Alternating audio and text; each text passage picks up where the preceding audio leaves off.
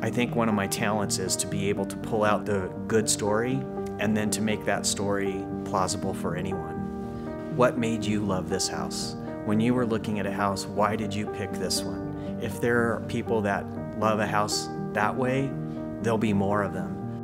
I believe in real estate, that's what our responsibility is, to sit back and listen to people and kind of pick up on the things that they don't even know. As you pick up on those things, I see the house that they need to live in and I see the area that they need to live in, but I will take them to those areas and I'll take them to those homes, and usually I'm right about it.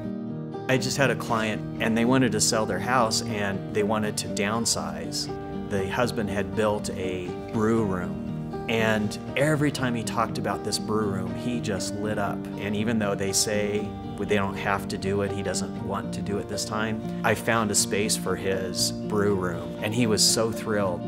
I really like working with the clients. I'm very relational. I'm a people person, so I love getting to know the clients and working with them and building a relationship with them. Nancy has a lot of skills like organizing and making sure people are on track, and it works out really well.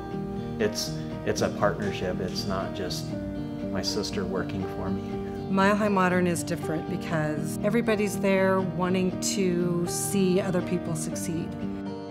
Our job is to bring joy to these people in a really stressful time, and that's what I try to do with every transaction.